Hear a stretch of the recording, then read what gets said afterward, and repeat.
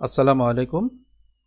আজ 23/6/2023 তারিখে অনুষ্ঠিত NSI field officer MCQ Math Solution এ আমন্ত্রণ।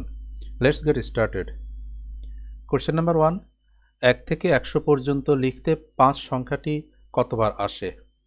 তো যে কোনো ডিজিটই প্রতি দশকে নর্মালি একবার করে আসে, তাহলে 100 পর্যন্ত 10টা দশক 10 বার আসবে। কিন্তু 50 থেকে 59 পর্যন্ত এই প্রত্যেকটা নাম্বারেই কিন্তু 5 আসে। তাহলে এখানে আরও অতিরিক্ত 9টা ঘরে আছে। এই আর 55 যে সংখ্যাটা 55 সংখ্যাটার মধ্যে কিন্তু 5 দুবার আসছে, তাহলে আরও একবার অতিরিক্ত আসছে। এভাবে করে 20 বার আসে। Answer is D. তো যে কোনো সংখ্যাই যদি আমরা দেখি যে 0 1 থেকে 100 মধ্যে কতবার আসে, তো 0 সংখ্যাটা 1 থেকে 100 মধ্যে 11 বার আসবে। তারপরে 1 সংখ্যাটি 1 থেকে 100 মধ্যে 21 বার আসবে। আর 2 থেকে নিয়ে 9 পর্যন্ত এই প্রত্যেকটা ডিজিটই 20 বার আসে। কোশ্চেন নাম্বার 2, 2, 3, 4 এবং 6 দ্বারা বিভাজ্য কিন্তু 5 দ্বারা বিভাজ্য নয় কোনটি?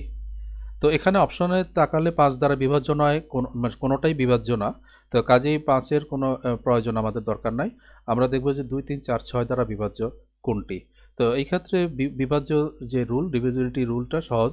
আমরা 4-এর যদি রুল দেখি, 4-এর রুল হচ্ছে যে লাস্ট 2 ডিজিট যদি ভাগ যায় তাহলে 4 দ্বারা বিভাজ্য হবে। তো অপশন এ যেটা 38 আছে এটা 4 দ্বারা বিভাজ্য না। তারপরে অপশন বি 4 দ্বারা বিভাজ্য, অপশন সি 22 আছে 4 দ্বারা বিভাজ্য না। তো এই দুটো আমাদের বাদ হয়ে গেল। এরপরে যদি আমরা ডিভিজিবিলিটি রুল 3 এর জন্য দেখি, 3 এর রুল হচ্ছে যে ডিজিট সাম যদি ভাগ যায় তাহলে 3 দ্বারা ভাগ যাবে। তো বিতে যদি দেখি, ডিজিট সাম হচ্ছে এখানে 6 + 4 10 and 4 14, 14 3 দ্বারা ভাগ যায় না, তাহলে বি 3 দ্বারা ভাগ যাবে না। তাহলে ডি হবে এখানের অ্যান্সার, আর বাকিগুলো চেক না করলেও হবে। কোশ্চেন নাম্বার 3, একটি ক্লাসে 30 জন ছাত্র আছে যাদের মধ্যে 18 জন ফুটবল খেলে, 14 জন ক্রিকেট খেলে এবং 5 জন কিছুই খেলে না। কতজন উভয়টিই খেলে? তো এটা সেটের 2 সেটের কোশ্চেন। 2 সেটের কোশ্চেনে টোটাল ইকুয়াল টু হচ্ছে এ প্লাস এ একটা সেট প্লাস বি আর একটা সেট, মাইনাস হচ্ছে বোথ যেটা এ আর বি এর মধ্যে ওভারল্যাপিং আছে সেটা, এবং প্লাস হচ্ছে নান। তো এখানে আমাদের দেওয়া আছে টোটাল হচ্ছে 30। এ একটা সেট যেটা ফুটবল খেলে বলা হচ্ছে যে 18, বি আর একটা সেট ক্রিকেট খেলে সেটা 14, মাইনাস হচ্ছে বোথ এবং নান কোনোটাই খেলে না 5 জন। আমাদের রিকোয়ারমেন্ট হচ্ছে এখানকার এই কোনোটি খেলা কতজন উভয়টি খেলা, অর্থাৎ বি কত। তো বি যদি আমরা বাম পাশে নিয়ে আসি এটা প্লাস হয়ে যাবে, ইকুয়াল টু হবে তাহলে এখানে 18 + 14 32, 32 + 5 37, আর এখানে 30টা বাম ডান পাশে চলে আসবে, মাইনাস হয়ে যাবে। সো 37 - 30 হচ্ছে যে 7। তার মানে বোথ খেলে, উভয়টি খেলে 7 জন। Option is C. Question number 4, 8% মুনাফায় কত টাকা জমা রাখলে 2 বছরের চক্রবৃদ্ধি মূলধন 5,200 টাকা হবে? চক্রবৃদ্ধি মূলধনের যদি ফর্মুলা হিসাবে চিন্তা করি আমরা, তাহলে সেক্ষেত্রে আমরা জানি অ্যামাউন্ট অ্যামাউন্ট ইকুয়াল টু হচ্ছে principal into 1 plus r/100 whole to the power n, এটা হচ্ছে যে ফর্মুলা। তো ফর্মুলা এখানে বসিয়ে করা যেতে পারে, এর বাইরে আমরা মাল্টিপ্লাই ফ্যাক্টর করতে পারি। সেই ক্ষেত্রে আমাদের 8%-এর ফ্র্যাকশনাল ভ্যালুটা কত সেটা জানতে হবে আগে। আর 8% ইকুয়াল টু হচ্ছে যে 8/100, তো 4 দিয়ে ক্যান্সেল করলে 2/25, তার মানে 8%-এর ফ্র্যাকশন ভ্যালু হচ্ছে 2/25। সো 8% যদি ইনক্রিজ হয়, মুনাফা হওয়া মানে বাড়ে, তাহলে 25-এ 2 বাড়বে। তো 25-এ 2 বেড়ে একটা ভ্যালু, তার মানে হচ্ছে যে এটা 27/25 হবে। তাহলে একটা প্রিন্সিপাল অ্যামাউন্ট কত সেটা আমাদের বের করতে হবে। মনে করি পি, সেটা আফটার 1 ইয়ার 27/25 টাইমস হয়ে যাবে। আফটার অ্যানাদার ইয়ার এটা আবারও 27/25 টাইমস হবে। এতে করে 2 বছর পরে এই টাকাটা হবে 5,200। So what is this P? এটা আমাদের রিকোয়ারমেন্ট। পি ইকুয়াল টু তাহলে 5,200 ইন্টু এই 25 ইন্টু 25, এটা হচ্ছে যে গুণ করলে 625, 25 এর স্কোয়ার 625 হয়, ডিভাইডেড বাই 27 ইন্টু 27 নিচে চলে আসবে, 27 ইন্টু 27 মানে 27 এর স্কোয়ার, হুইচ ইজ 729। তো এটাকে ভাগ করলে আমরা কারেক্ট অ্যান্সার পাবো। তো এটা নাম্বারটাই এমন যে আসলে খুব সহজে ক্যালকুলেশন করার মতন কোনো উপায় নাই। তো এটা গুণ করে ভাগ করতে হবে, সেক্ষেত্রে ভাগ করলে অ্যান্সার আসবে 4558.14। Option is a. Question number 5, 1 millimetre 1 কিলোমিটারের কত অংশ? তো মিলি থেকে কিলো পর্যন্ত বা কিলো থেকে মিলি এগুলো যদি আমরা খেয়াল রাখতে চাই, চাইলে একটা নাম্বারিক্স মনে রাখতে পারি, সেটা হচ্ছে যে king Henry, king for K for king, Henry for H মানে H for Henry, king Henry died by drinking B, drinking D, chocolate C, milk M. এর মানে হচ্ছে যে এই এম হচ্ছে এখানে মিলি দিয়ে শুরু হচ্ছে, মিলি, তারপরে সি হচ্ছে সেন্টি, ডি হচ্ছে ডেসি, বি হচ্ছে এখানে বেইজ অর্থাৎ মিটারের ক্ষেত্রে মিটার, লিটারের ক্ষেত্রে লিটার ইত্যাদি আর কি। তারপরে ডি হচ্ছে এখানে ডেকা, এইচ হচ্ছে হেক্টো এবং কে হচ্ছে কিলো, এটা হচ্ছে যে কিলো। তো এখানে 1 মিলিমিটার 1 কিলোমিটারের কত অংশ, তাহলে মিলি থেকে যদি আমি কিলোতে যাই তাহলে 1 2 3 4 5 6 ঘর আগাতে হচ্ছে। তো তাহলে 1 millilitre 1 millimetre 1 mm equal to হবে 1 বাই 1 পরে 6টা শূন্য, এত কিলোমিটার। বিকজ 1 কিলোমিটার যদি নিতাম আমরা, তো 1 কিলোমিটার হতো, এখান থেকে যদি 6 ঘর যেতে হবে তাহলে 1 2 3 4 5 6 এত মিলিমিটার। তো মিলিমিটার, কিলোমিটার থেকে মিলিমিটারে আসতে গেলে এটা গুণ হচ্ছে, কিন্তু মিলিমিটার থেকে কিলোমিটার যেতে গেলে ভাগ হচ্ছে, এই জন্য 1 বাই 1 পরে 6টা শূন্য। তো অপশন হচ্ছে সি। কোশ্চেন নাম্বার 6, পানি ও চিনির একটি 50 লিটারের মিশ্রণে চিনির পরিমাণ 3%, মিশ্রণটি থেকে কতটুকু পানি বাষ্পীভূত করলে চিনির পরিমাণ 5%তে বৃদ্ধি পাবে। এখানে যদি আমরা খেয়াল করি, পানিটা বাষ্পীভূত হচ্ছে, পানি চলে যাচ্ছে, কিন্তু চিনি যেটা সেটা কিন্তু ফিক্স থেকে যাচ্ছে, চিনি কনস্ট্যান্ট থাকছে। বাষ্পীভূত হওয়ার আগেও যতটুকু পরিমাণ চিনি, পরেও ততটুকু পরিমাণ চিনি, কিন্তু শতাংশের হিসাবে আগে ছিল 3%, পরবর্তীতে 5%। তাহলে একটা যেহেতু চিনি যেহেতু এখানে কনস্ট্যান্ট, আমরা যদি রুল অফ প্রোডাক্ট কনস্ট্যান্সি ইউজ করি, রুল অফ প্রোডাক্ট কনস্ট্যান্সি, তাহলে সেই ক্ষেত্রে আমাদের চিনির হিসাবটা হচ্ছে সুগারের যে কনসেন্ট্রেশন সেটা প্রথমে ছিল 3 এবং রেশিও পরবর্তীতে হয়ে গেছে 5, মানে পার্সেন্টেজে, সো 3:5। এখন এই 3:5 হওয়ার কারণ হচ্ছে বিকজ আমার যে টোটাল সেটা কমে গেছে, তাহলে টোটালের রেশিওটা হবে 5:3। তার মানে হচ্ছে যে আগে 5 ইউনিট থাকলে এখন 3 ইউনিট হয়েছে, কমেছে কারণ পানি বাষ্পীভূত হয়ে গিয়েছে। তাহলে এই যে কমে গেল 2 ইউনিট, যেতটুকু টোটাল কমে গেল সেটা আসলে পানির কারণেই কমলো, তার মানে যতটুকু এখানে কমেছে সেটাই পানি। তো এই 2 ইউনিট সেটা কত আমাদের বের করতে হচ্ছে, যেহেতু আমাদের টোটাল অরিজিনাল 5 ইউনিট, যেটা এখানে বলা হচ্ছে যে 50 লিটার, তার মানে এই 5 ইউনিট হচ্ছে অ্যাকচুয়ালি 50, তাহলে 3 ইউনিট হচ্ছে 30, তার মানে এই 2 ইউনিট তখন 20, অর্থাৎ 20 লিটার পানি শুকিয়ে গেছে, বাষ্পীভূত হয়েছে। অ্যান্সার হচ্ছে ডি। এছাড়া চাইলে এটাকে অন্যভাবে অনেকভাবেই করা যেতে পারে। যেমন আমরা যদি বলি যে চিনি যেটা 3% 50-এর, তাহলে 50-এর 3% কত, 3% অফ 50, 3 5 15, অর্থাৎ 1.5 লিটার। এই 1.5 লিটার কিন্তু পরবর্তীতেও রয়ে গেছে।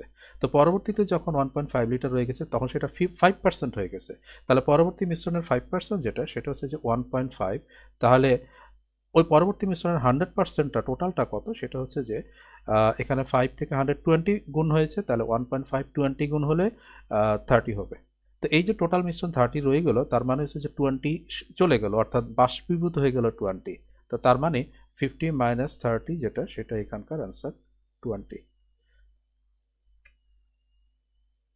কোশ্চেন নাম্বার 7, একটি চৌবাচ্চা 3টি নল দিয়ে যথাক্রমে 8, 12 ও 24 ঘন্টায় পূর্ণ হতে পারে। 3টি নল একসঙ্গে খুলে দিলে চৌবাচ্চাটির 3/4 পূর্ণ হতে কত সময় লাগবে? তো 8 ঘন্টা একটা 8 আওয়ার, আরেকটা নল দ্বারা 12 ঘন্টা 12 আওয়ার, এবং আরেকটা নল দ্বারা 24 ঘন্টা লাগে। তো আমরা যদি এই নলের চৌবাচ্চার ক্যাপাসিটি ধরে নেই, 8, 12 এবং 24 এর যে এলসিএম সেটা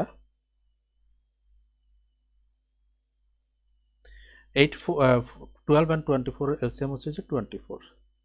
তাহলে প্রথম নল দ্বারা বের হতে পারে 24 ডিভাইড বাই 8 3 ইউনিট বা লিটার, পরবর্তী নল দ্বারা বের হতে পারে 24/12 2, এবং থার্ড নল দ্বারা 24/24 দ্যাট ইজ 1। তাহলে তিনটা নল একসঙ্গে চালু থাকলে বের হতে পারে 3 + 2 + 1 6 ইউনিট। তো আমাদের টোটাল যেহেতু ক্যাপাসিটি 24 ইউনিট, তাহলে 24 ইউনিট বের হতে মানে পূর্ণ হতে সময় লাগবে 24/6 এত সময়। কিন্তু আমাকে বলা হচ্ছে যে 3/4 পূর্ণ হতে কত সময় লাগবে। তাহলে 24/6 যেটা সেটা সম্পূর্ণ চৌবাচ্চা পূর্ণ হতে সময় লাগবে, আর 3/4 পূর্ণ হতে সময় লাগবে ওই সময়ের 3/4 অর্থাৎ 3/4 পার্ট, 3/4 টাইমস। তাহলে এখানে যা আসবে তাই হচ্ছে আমাদের অ্যান্সার। এখানে 6 এবং 4 মিলে 24, 24 সাথে ক্যান্সেল হচ্ছে, রয়ে গেল 3, so 3 hour is the answer. Option is C. Question number 8, যদি 2 জন পুরুষ অথবা 3 জন মহিলা অথবা 4 জন বালক একটি কাজ 52 দিনে করতে পারে, তবে একই কাজ একজন পুরুষ, একজন মহিলা ও একজন বালক কত দিনে করতে পারবে? তাহলে এখানে আমরা পাচ্ছি যে 2 ম্যানের কাজ ইকুয়াল টু 3 উমেনের কাজ ইকুয়াল টু 4 বয়ের কাজ। তো এখানে man is two women is two বয় পাচ্ছি আমরা। 2, 3, 4 এর এলসিএম হচ্ছে 2, 3, 4 এর এলসিএম হচ্ছে 12। সো 12/2 হচ্ছে যে 6, 12/3 হচ্ছে 4, 12/4 হচ্ছে 3। তাহলে মানে ম্যান, উম্যান এবং বয়ের এফিসিয়েন্সি হচ্ছে 6, 4 এবং 3। তো এখন কাজটা হচ্ছে কত ইউনিটের? যদি 2 জন পুরুষ করে থাকে তাহলে 52 দিনে করতে পারে। তো 2 জন পুরুষের এফিসিয়েন্সি হচ্ছে 6 করে, তাহলে 2 × 6, 2 জন পুরুষ 6 এফিসিয়েন্সিতে 52 দিনে যে কাজটা করে, তাহলে এটা টোটাল কাজ। এই কাজটা এখন করবে, বলা হচ্ছে যে একজন পুরুষ, একজন মহিলা, একজন বালক। সো 1 ম্যান ইন্টু তার efficiency 6 plus 1 woman into efficiency 4 plus 1 বয় ইন্টু এফিসিয়েন্সি 3। এই টোটাল এফিসিয়েন্সি মানে এবং টোটাল ম্যান পাওয়ারে কত দিনে করতে পারবে মনে করি ডি দিনে ইন্টু ডি। তো so what is this D? এটা আমাদের রিকোয়ারমেন্ট। সো ডি আমরা এপাশে রাখলে এখানে চলে আসছে 2 × 6 × 52 অ্যান্ড ডিভাইডেড বাই এখানে আসবে 6 + 4 10 + 3 13। 13 52 এর সাথে 4 বার ক্যান্সেল হয়, তাহলে 4 × 6 × 2 48। সো 48 48 দিন, অপশন হচ্ছে এ। কোশ্চেন নাম্বার 9, এ ও বি দুইটি বিজোড় সংখ্যা, নিচের কোন সংখ্যাটি জোড়? তো দুইটা যেহেতু বিজোড় সংখ্যা, আমরা অপশন থেকে দেখি এতে আছে যে এ ইন্টু বি, দুইটা বিজোড়ের গুণফল। তো বিজোড় ইন্টু বিজোড়, অড ইন্টু অড, সবসময় অড হয়, এটা জোড় হবে না, তাহলে এটা অ্যান্সার না। বিতে হচ্ছে যে বি হচ্ছে বিজোড় প্লাস 2a যেটা সেটা জোড় প্লাস 2 হচ্ছে যে জোড়। তাহলে এখানে জোড় আর জোড় যোগ করলে জোড় হয়, আর সাথে বিজোড় যোগ করলে আলটিমেটলি বিজোড় হয়ে যায়, তাহলে এটা অ্যান্সার না। নেক্সট হচ্ছে যে এ প্লাস বি, বিজোড় প্লাস বিজোড়, এটা জোড় হচ্ছে, এই জোড়ের সাথে 1 যোগ করলে 1 যেহেতু বিজোড়, তাহলে আবার এটা যোগফলটা বিজোড় হয়ে যাবে, তাহলে অ্যান্সার এটাও না। তাহলে অ্যান্সার নিশ্চয়ই ডি। কিভাবে? এখানে 2a ইজ অলওয়েজ একটা জোড় সংখ্যা, 4b ইজ অলওয়েজ একটা জোড় সংখ্যা। এখানে এ এবং বি জোড় হোক আর বিজোড় হোক, irrespective of odd or even, 2a is always even, 4b is always even, তাহলে দুইটা ইভেন যোগ করলে এটা ইভেন হবে, answer should be D. Question number 10, পিতা ও মাতার বয়সের গড় 45 বছর, আবার পিতা, মাতা ও এক পুত্রের বয়সের গড় 36 বছর, পুত্রের বয়স কত? তাহলে পিতা, মাতা ও এক পুত্র 3 জন, তাদের গড় হচ্ছে 36, তাহলে 3 জনের টোটাল হচ্ছে 3 × 36। এখান থেকে যদি আমরা পিতা মাতা 2 জনের যে টোটাল সেটা বিয়োগ করি, 2 জনের গড় হচ্ছে 45, তাহলে 2 জনের টোটাল হবে 2 × 45, দ্যাট ইজ 90। যেটা থাকবে সেটাই আমার পুত্রের বয়স বেরোবে। সো 3 × 36 হচ্ছে 108, এখান থেকে 2 × 45 হচ্ছে 90, সাবট্রাক্ট করলে 18 আসতেছে। সো 18 18 বছর, অপশন ডি হচ্ছে অ্যান্সার। কোশ্চেন নাম্বার 11, নিচের চিত্রে মোট কয়টি ত্রিভুজ আছে?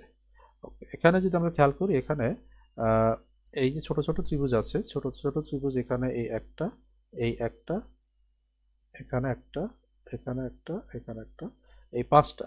তাহলে প্রথমত এখানে 5 পেলাম, প্লাস আরও যদি আমরা এইখান থেকে নিয়ে এই অংশটাকে খেয়াল করি, এই একটা, তারপরে এই অ্যাঙ্গেল থেকে নিয়ে যদি এভাবে চিন্তা করি, এই একটা, তারপরে এইটা থেকে নিয়ে যদি চিন্তা করি, এই আরেকটা, এটা থেকে নিয়ে আরেকটা, এভাবে করে প্রত্যেকটা থেকে আবার শীর্ষ থেকে নিয়ে আবারও 5টা তৈরি হচ্ছে।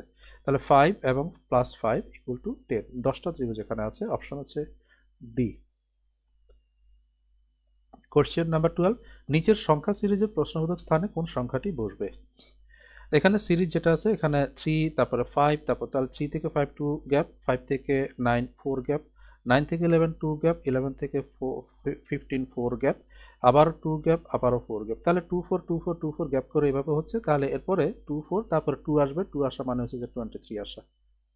অথবা এখানে ডুয়াল সিরিজ আছে, সেটা খেয়াল করা যায়, এই 3 থেকে 9 6 বেশি, 5 থেকে 11 6 বেশি, আবার 9 থেকে 15 6 বেশি, 11 থেকে 17 6 বেশি, 15 থেকে 21 6 বেশি, তাহলে 17 প্লাস 6 করে আমরা সেটা অ্যান্সার পাচ্ছি 23।